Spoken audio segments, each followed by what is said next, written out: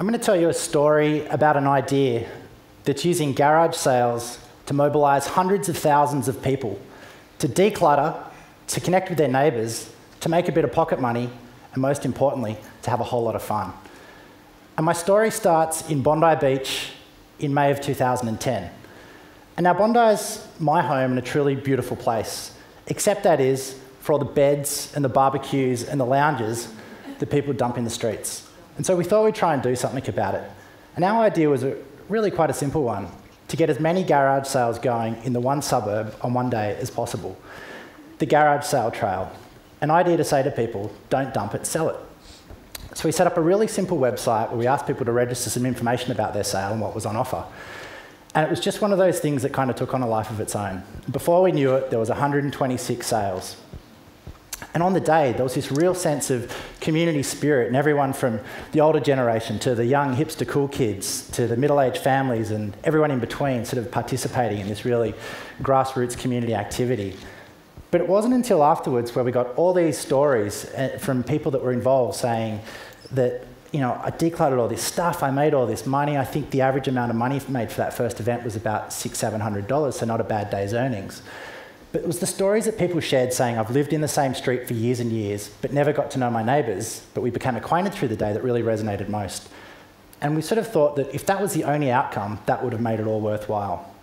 But then we started to wonder, what would happen if we could bring this to life on a bigger scale?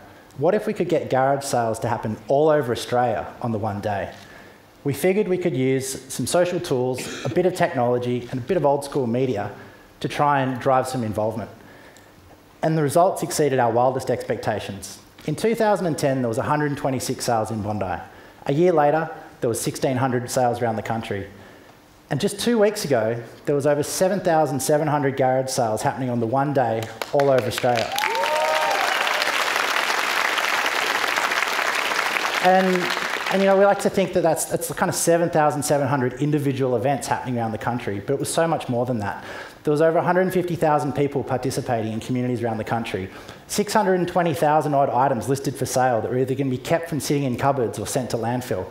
The average participant made about $400 pocket money per sale, and they said they planned to spend about 80% of that locally.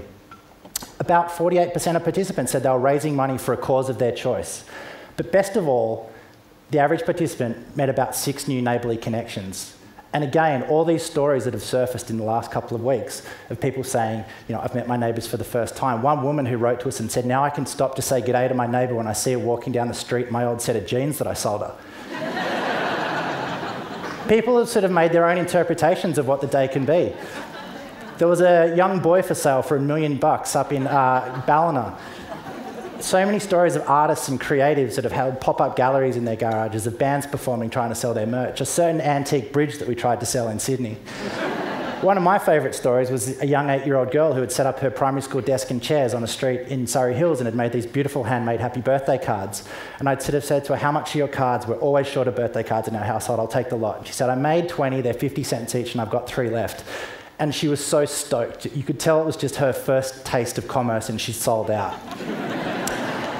The way people promoted their sales was really unique and interesting too. One community made a garage sale cake and had a cake cutting ceremony with their local mayor and MP. In another area, they had a garage discotheque with roller girls with hot pants that were parading all day. And in another area, a couple thought they'd dress their dog up and parade around the neighbourhood.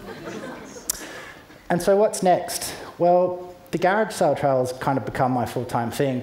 And as an idea that's about trying to create positive social and environmental change, I never would have thought that it would take me to places like number 10 Downing Street and St James's Palace, Clarence House, to talk about garage sales, but it has. And so there you have it, an idea that's about using garage sales to help make the world a better place. Thank you.